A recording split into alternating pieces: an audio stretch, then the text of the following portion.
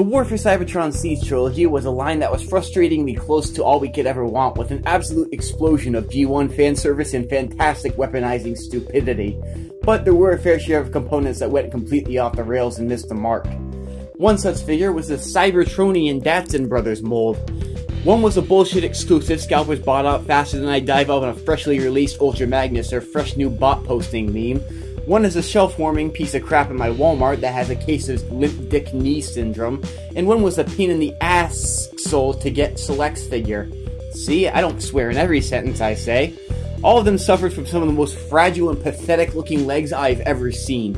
These legs were more empty than my sense of humor and promises to fix my lighting issue that's been here for over a year, but let's not talk about that.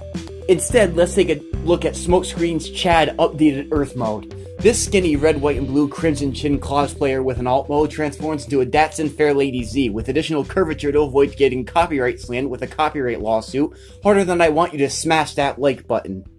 But in all honesty, this car mode freaking slaps. It's a bit on the small side, but you know me, paint it red, white, and blue, never show them in any televised media, except for that one time where you nearly replaced Optimus Prime, take my goddamn money and call me a simp. From the amazing shades of red, white, and blue along with the glossy finish, you can tell this is a strictly no BS car. The Autobot logo is painted insanely well, and the back of the car has incredible sculpted details despite this car's smooth and sleek nature.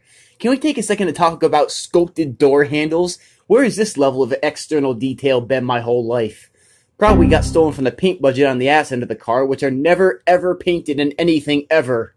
The headlights are painted in a black color, unlike the packaging, which had them clear, but whatever moistens your cereal, I guess, am I right?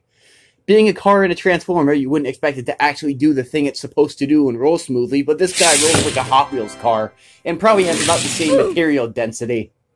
You can definitely supersonic race this guy down your bedroom floor, or if you're desperate for a joke like me, drive it straight into a wall. Which is why, of course, they had to do something stupid by pinning the wheels on and leaving the pegs completely exposed. This looks more undesigned and half-assed than the last night. But if there's one thing that amazes me, it's the amount of robot compressed into this car. This thing is really small for a deluxe car and can fit inside of Optimus Prime's trailer.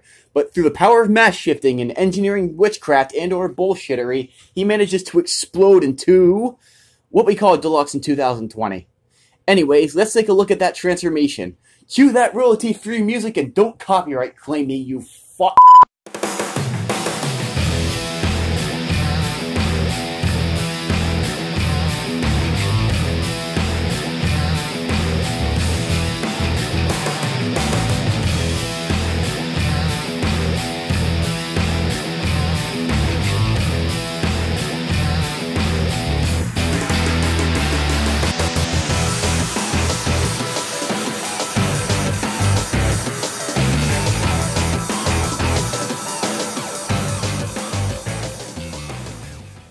Much like Octobotamus looks like a poor man's Ricky Berwick, this figure looks like an explosion of extreme.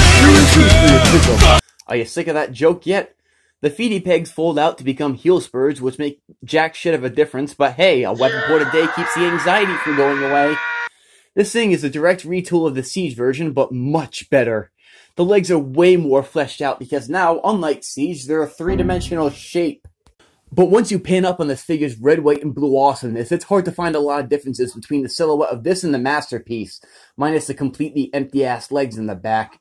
The only issue is a yellow bit of paint that got splattered into his eye because I got this thing from a scalper in Singapore.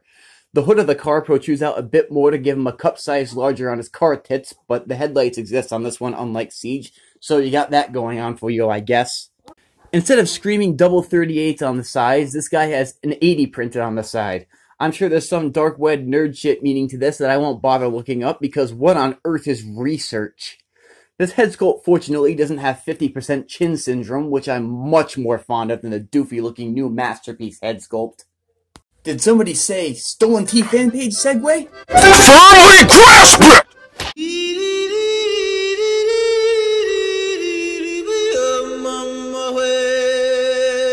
The head rotates, the shoulders rotate and move out, bicep bend and rotation, wrist rotation, waist rotation, universal hips, ludicrous knee bend, and foot tilt. Why can this guy pose like such a chag? This is a frantically dynamic robot mode, and one of the only core formers I recommend getting a flight stand for besides tracks. The joints are a little inconsistent on the other hand. The shoulders on mine are too tight and don't tab in all the way to the sides of the thing, and the torso comes too loose sometimes. The legs are more hollow than my promise to read my scripts one more time, but everything improves when you get yourself a cog into the mix.